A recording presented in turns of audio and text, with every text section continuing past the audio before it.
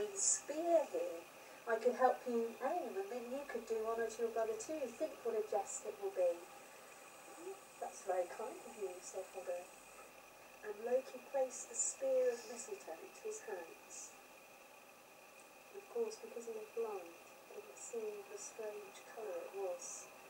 And Loki helped him pull back his arms, aim, and then with all his strength, Hodder threw the spear, and he waited for the sound of laughter and merriment, but there was a thwack and silence, and then a scream. Running, crying, pandemonium,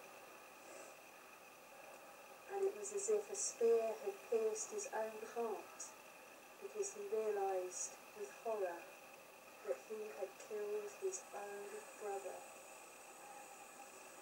And then Hodder cracked away the guilt, the grief consuming him, and he left Asgard, and he lived alone in a distant place on Midgard, waiting for the man to be born who would come and kill him.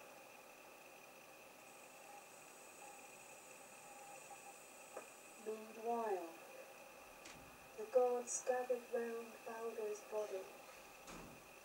They carried him to Odin and Frig's hall, and there was weeping and sadness, and when Nanna saw her husband cold and dead, her heart broke and she too died, and there was the two of them laid out in the funeral boat. And every god and goddess came and paid homage, came and kissed them fond farewell, came and gave gifts to that funeral boat. And last and least, but not least, Frigg came and she laid a beautiful tapestry upon Nanna's body. And Odin came and he placed the ring Draupnir of wealth, the ring that makes 8 rings like itself every 9 nights.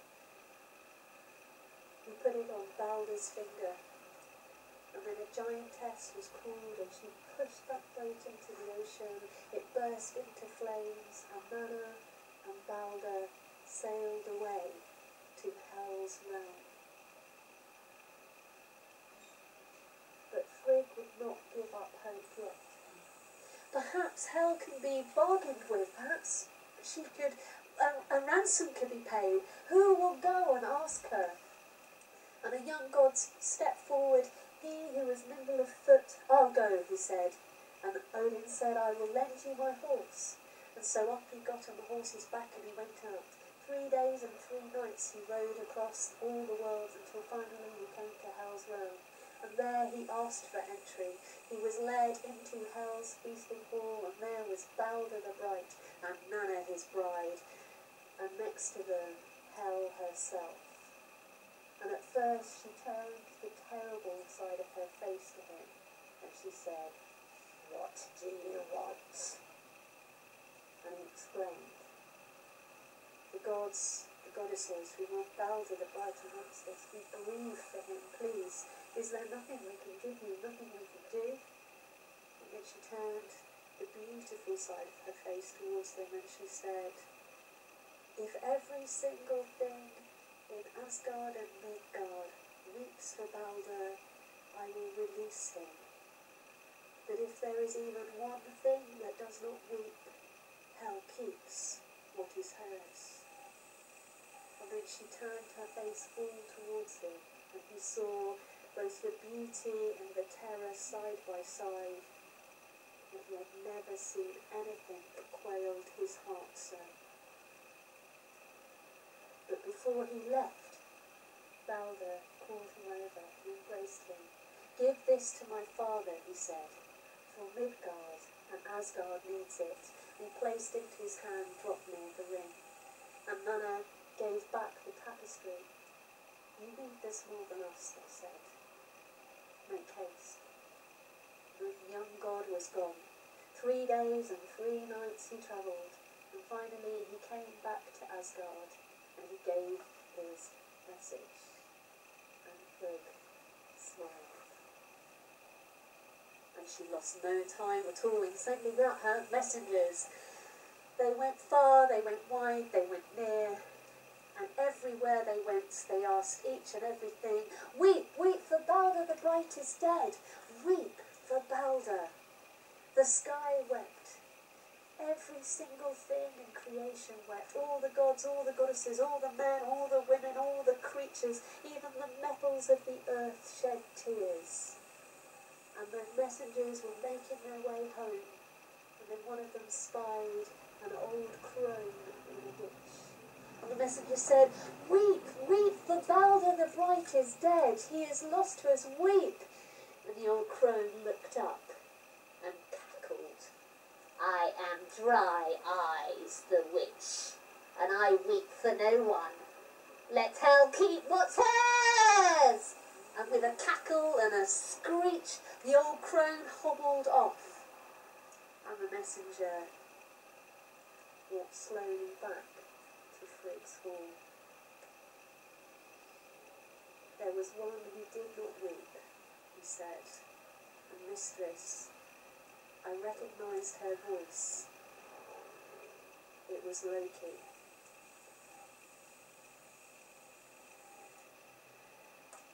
And so Balder the Bright and his wife Nanna are still in Hell's realm.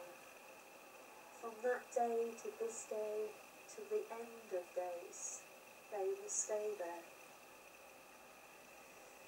And as for Loki, when the gods caught up with him this time, there was no tricking or talking or wheeling or dealing that he could make that they would listen to. They took him to a cabin under the earth. They stripped him naked. They stretched him out backwards over sharp stones. They bound his hands and his feet, and above his head they hung a serpent who dripped venom into his face. And when that venom dripped into his eyes, Loki's screams and writhings of agony made the earth shake. And his wife stepped forward and she said, "I will stay with you." She took a bowl, she held it over his face to catch the drips of venom, and there she stays. But every now and again, the bowl is filled to the brim, and she must take it away and empty it, and then the venom drips on Loki's face, and his screaming and writhing makes the earth shake, and that is when we have earthquakes here in Midgard. And then she's back with the bowl once more, and all is quiet. And there they are still, to this day, to the end of days, until the last day. And all the while, the three sisters sit and spin. One is called Skuld, that which has been. She is keeper of stories. One is called Vanandi, that which is. She is always with us. One is called Weird, that which will be, and she is the keeper of dreams. They sit and they spin, and the thread they spin is time itself, and upon that thread there hangs the destinies of men and women and gods and goddesses, and they can never stop, not until the end.